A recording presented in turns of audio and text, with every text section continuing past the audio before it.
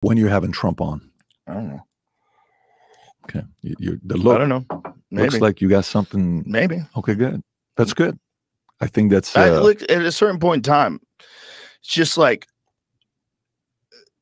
it would be interesting to hear his perspective on a lot of things. I would like to know, what is it like when you actually get into office? I would like to know things like, what is it like versus perception? Yeah. What is it actually like when you get in that building? Like, what are you greeted with? When do you know that people are fucking with you? When do you know that the intelligence agency is lying to you? Like, when you decided to fire Comey, what was the thought? How much did you know?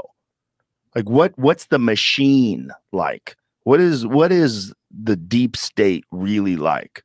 Really like? Because we have all these, smoky room perceptions, like from the Bill Hicks joke, where they show you the Kennedy assassination from an angle you've never seen before.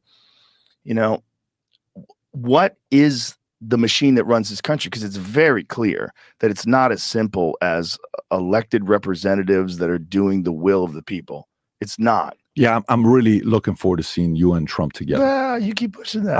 I think, okay, I'll tell you from my perspective, like, on why you ought to consider it when you do it. I'll just give you my, okay. Just so you know, he and I don't speak, it's not something that is like, hey, his camp saying go in there and do this and do that. No, I've never interviewed the guy. So it's not like I'm, lobbying for it. But I think if, when you think about sports or you think about fights, what is the boxing world if Frazier Ali never happens, right? What is the UFC world if DC John Jones doesn't happen or Khabib Conor doesn't happen?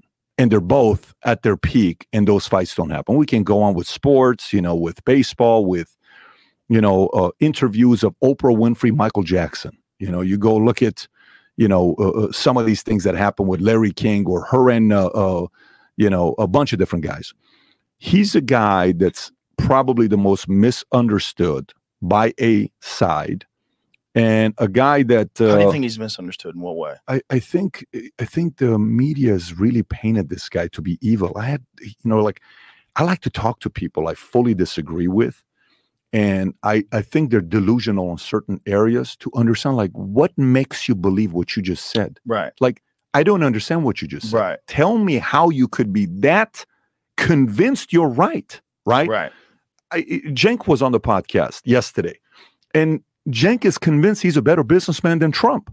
What's up, everyone? Hope you guys having a great day today. You want your own air Nick Driver, the Nick Driver Podcast. Happy Wednesday, October 23rd. For the people that have been hanging out over the last few days, thank you so much for hanging out and bearing with me. I have had the flu or something since Sunday, so I haven't been uploading hardly anything up until now. So thank you guys, and I am back on it. And this is great news, man. This is great news. So we are looking at Trump going on Joe Rogan's podcast on Friday, October 25th. It should be a banger, man. It should be a banger. And as you can tell, it's going to be amazing because everyone on the left is losing their mind. CNN is losing their mind. And there's just so much going on here, man. There's so much going on. Let's check out some of the headlines here. So here we go. We're looking at ground news here. Trump to be interviewed by podcaster Joe Rogan. That is 7 News Australia. Trump set to appear on Joe Rogan Podcast. Trump scores a Joe Rogan interview for the first time with an eye on male voters. Trump will reportedly appear on Joe Rogan's podcast. Is Harris next? This must be a left outlet. That's right. That's right. This is a left outlet.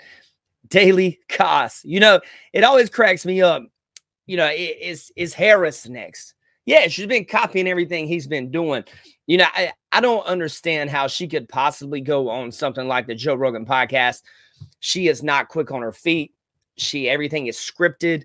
We saw the massive, humiliating interview with Brett Baer where she couldn't even answer a basic question on what she had actually done.